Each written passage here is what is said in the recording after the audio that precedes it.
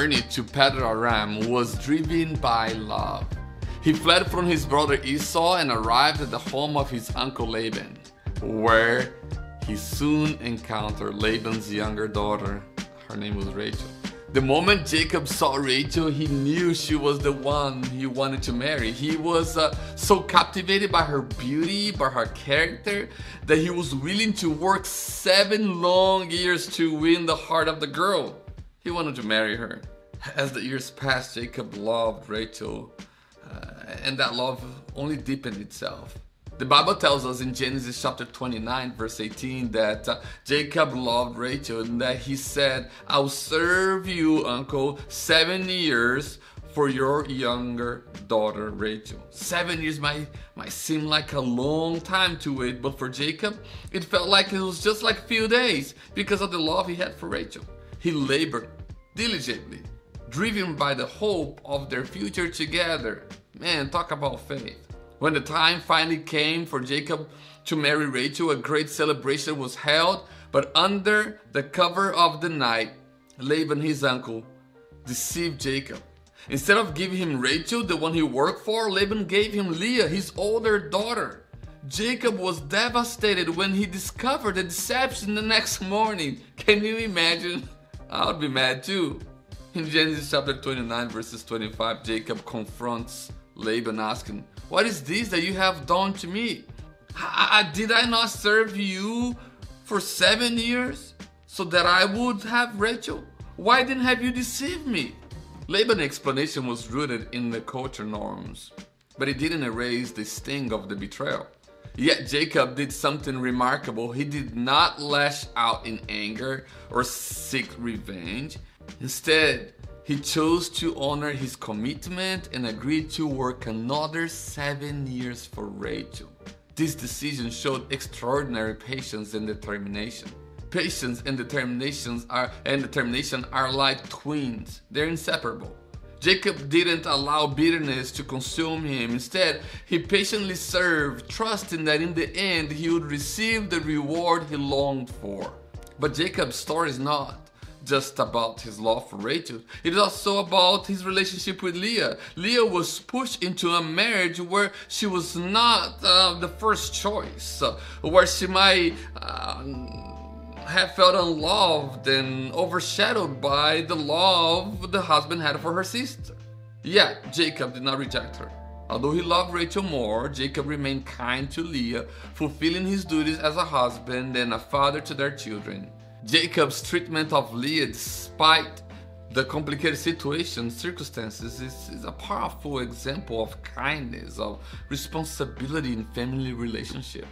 Even though Leah was not the wife he initially desired, Jacob did not neglect his duties towards her. He honored his role as her husband and the father of their children, providing for her and treating her with the dignity that every woman in the ancient context deserved.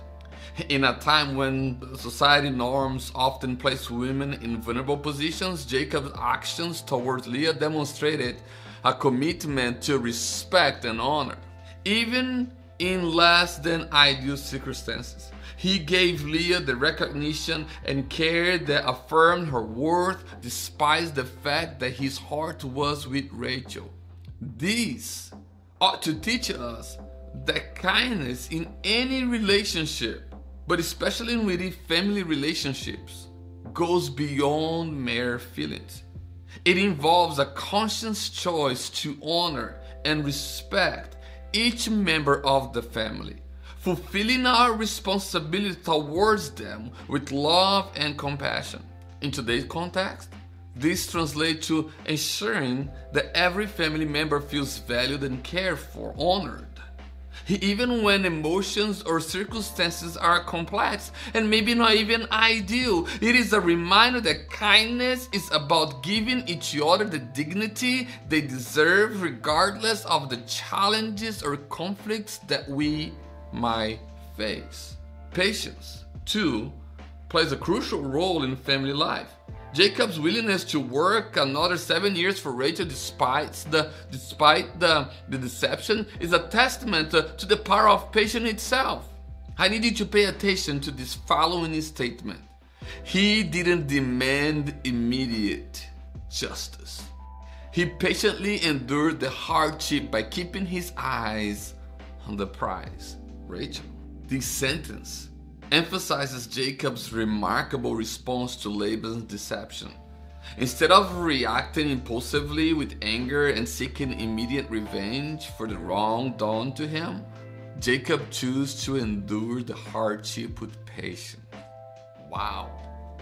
Was he focused? His focus remained on his ultimate goal, being with Rachel, the woman he loved. In the context of family life, this attitude is particularly significant. It highlights the importance of patience and long-term perspective when dealing with conflicts and disappointments. By keeping his eyes on the ultimate goal, Jacob was able to navigate a challenging situation without letting bitterness and resentment take over. This teaches us the value of maintaining a calm and patient demeanor in our family relationships, even when faced with unfairness and trials. The ability to endure hardship with a focus on the bigger picture can lead to a greater harmony and fulfillment in a family life. We often face situations that requires us to be patient, whether it is waiting for a loved one to change and get ready and during difficult circumstances, or simply bearing with each other's flaws. And how we act around these situations will determine how harmonious our relationships will be. Patience is important. Do you know that patience and kindness lead to something very important called forgiveness, which is another essential element for relationships to thrive, for the well-being of our relationships? Try patience and kindness within your family context and see forgiveness be unleashed. Just as Jacob forgave Laban's deception, we are called to forgive those in our family who may hurt us. Colossians 3:13 reminds us, it says this, bear with one another, forgive one another.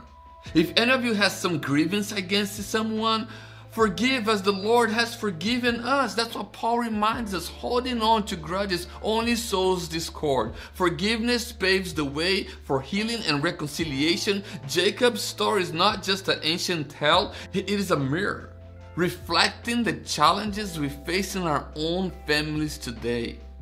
By following Jacob's example of kindness and patience, we can cultivate a family environment that is loving, that is supportive, that is enduring, lasting.